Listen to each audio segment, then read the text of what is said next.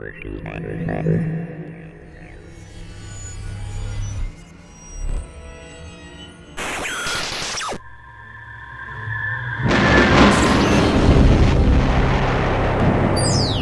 I'm Lee, and this is NASA Now. The launch of the Space Shuttle is just a short time away. During today's program, we'll hear from a NASA engineer who works on the shuttle's guidance, navigation, and flight control systems, called GNC.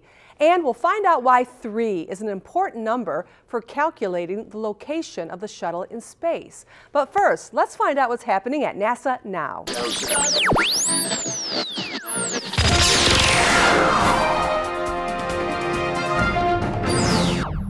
NASA's newest Earth-observing satellite mission is called Glory, and it's scheduled to launch from Vandenberg Air Force Base in California in February. Glory's mission will help improve our understanding of how the sun and tiny particles called aerosols affect Earth's climate. The mission also marks the first satellite launch under President Obama's climate initiative. When the shuttle mission STS-133 launches in February, it will be headed to the International Space Station, where it will deliver an external platform. The platform holds large equipment and spare components. The shuttle will also deliver Robonaut 2, or R2, the first human-like robot in space. Now, let's take a look back at the past.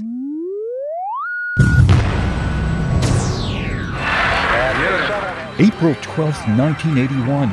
Almost 30 years ago, we celebrated the maiden launch of the first flight of the Space Shuttle Columbia. The shuttle orbited the Earth 37 times during its mission. The primary purpose was to check out the overall shuttle system and have a safe ascent into orbit and a safe return to Earth. Mission accomplished. NASA's next shuttle launch is approaching, and we're lucky to have George Hatcher, a GNC engineer. GNC stands for Guidance, Navigation, and Flight Control. Let's listen and watch as Mr. Hatcher explains the technologies used to locate, guide, and steer the shuttle in its flight to and from the International Space Station. My name is George Hatcher. I'm a Guidance, Navigation, and Flight Controls engineer. Navigation is basically where am I? Guidance is how do I get to where I want to go? And flight controls is how do I change the direction that I'm pointing as I move through the atmosphere? Because the shuttle takes off like a rocket and orbits the Earth like a satellite and then returns to Earth through the atmosphere like an aircraft, we actually have to use different control devices in different ways.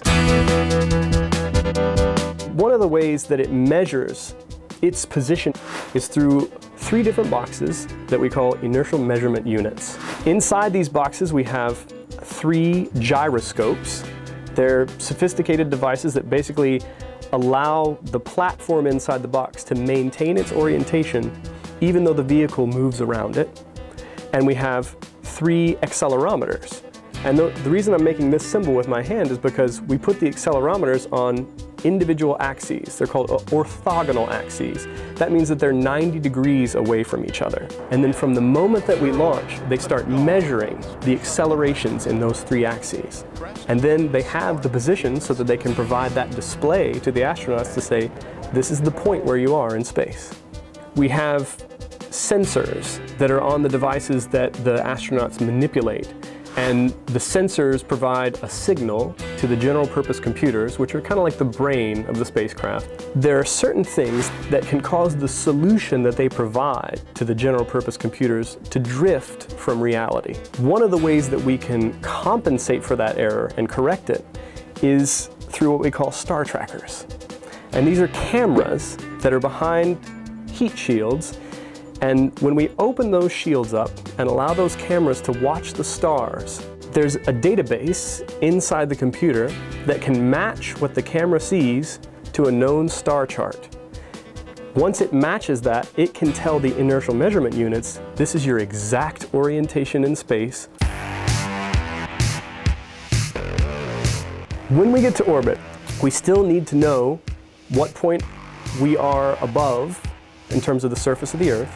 And we need to know where the International Space Station is if we're going to dock with it, and how far we are from it, and how to get there. When the shuttle is on orbit, they have the ability to change the roll and the pitch and the yaw of the vehicle with that rotational hand controller that they use when they fly it like an aircraft, they also have what's called a translational hand controller. And that makes the shuttle translate either forward and back, or side to side, or up and down.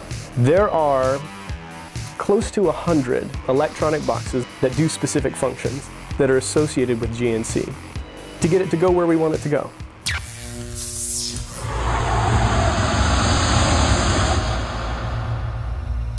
Today we learned that guidance, navigation, and flight control are critical to the successful operation of the Space Shuttle. Here's your chance to use imagination.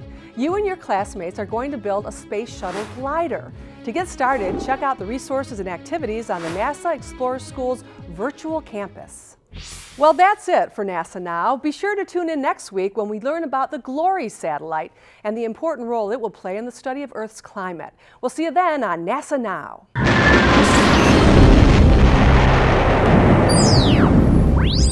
NASA Now comes to you from the virtual campus at NASA Explorer Schools.